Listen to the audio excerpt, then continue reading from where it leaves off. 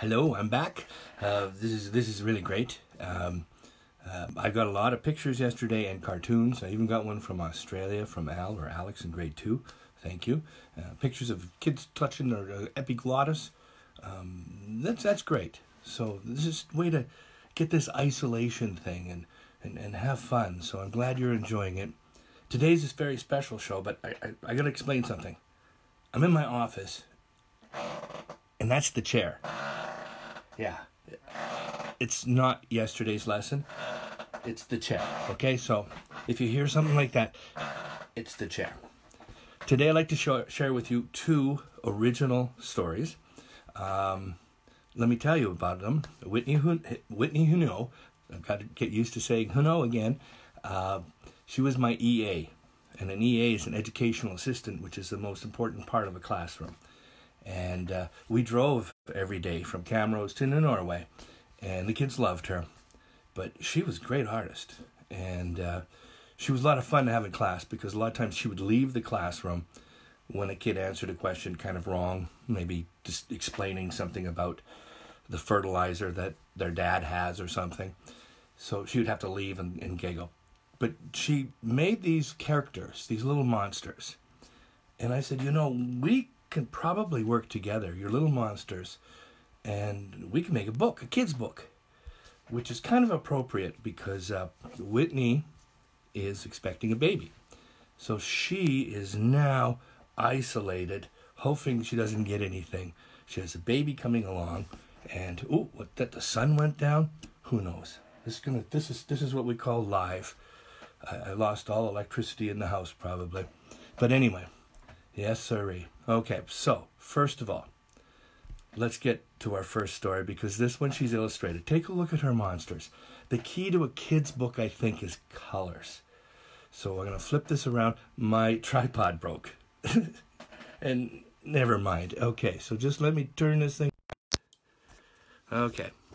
Now my tripod broke, so I'm going to try to... and I was going to put it on landscape, but I guess you can't put FaceTime in landscape. This one's called Darian Gets Bullied. We all hate being bullied. But let me set this all up here. I got to hold it, and it's breaking, and this is a lot better when your tripod works. So here we go. Darian loves going to school, and he's friends with everyone. One day, Darian saw a group of kids around his friend Lou. They were teasing him. "You're so short. You smell bad. You only have 3 toes." Now take a look at these characters. I love how they're drawn. Notice how bright they are, purple and red. And look, they're great. They're great. Whitney, just freaking great. Okay, let's keep going. Darian could see that Lou was very upset. So he stepped in and said, "Leave Lou alone." Lou doesn't look too happy, does he? They all turned to Darian, and Ethel said, "You're just as goofy as him." Darian did not like this. "Nice pokey things on your head," said Frank. "You're so yellow," said Mark. Darian went home very upset that night. So this is how a book goes. This is the divider for the page. So a page goes like this, and look at this page. And there's even, Whitney's drawn legs on the star and the moon too. She's so talented. The next day, the bullies were waiting for him. "You have no legs." "Stop," said Darian. "Bullies are just people not confident and have to pick on other people."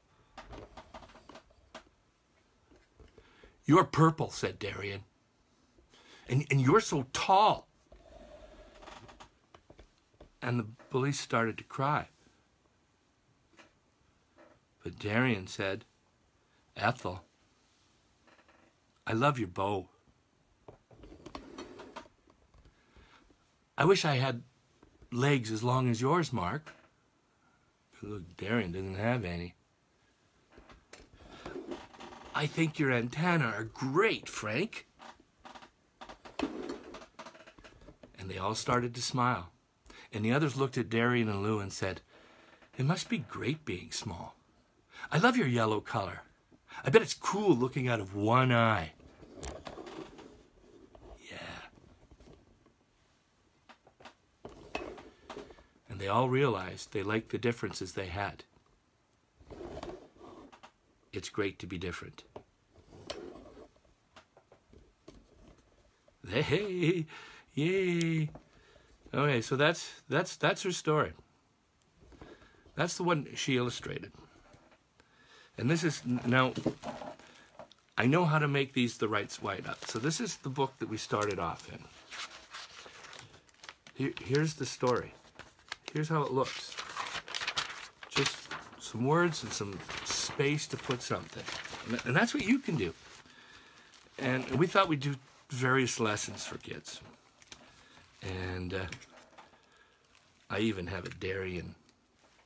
And she's even drawn a character that looks like me. It has a big fat gut. It's great.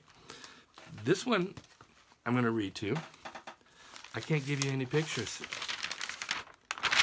So I would really like you to draw one of those cool little characters, maybe for one of these pages that we can send to Whitney. Whitney's in Regina now, in case people are wondering, that had her, and she's in Regina. She's expecting a nice little baby. And I would like to brighten up her day, besides doing this, but to have some of those pictures sent to her. So if I get them, they're going right to Whitney, or you just put them on, Whitney's going to love them. This one's called, What is Darian Good At? Now, a lot of us wonder, well, everybody's so good at stuff, but I'm not. And that's what this one's about. Ah, yes. Everywhere Darian went, he saw friends that were good at things.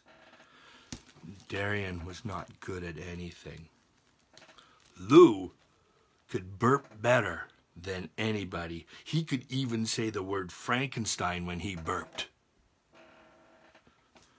Darian could just give a little burp. Have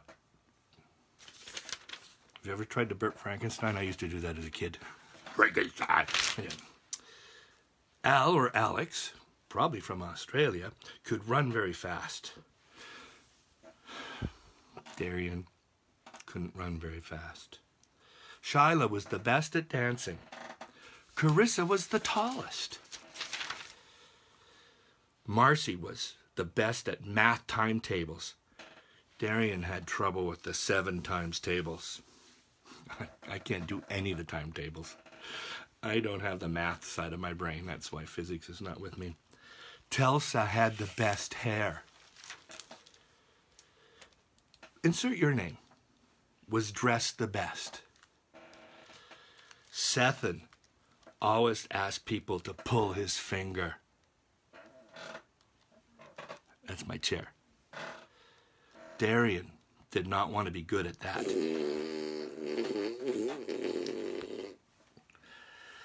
Come on, farts are funny. You got to put them in every book somehow.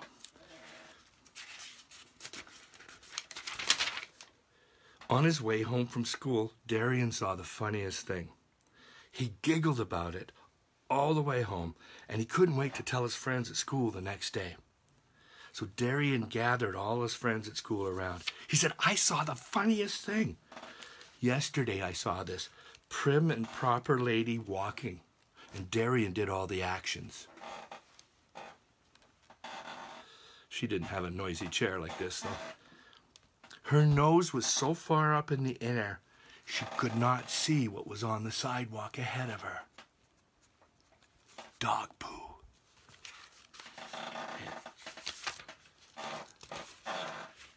And it wouldn't be from Rocky.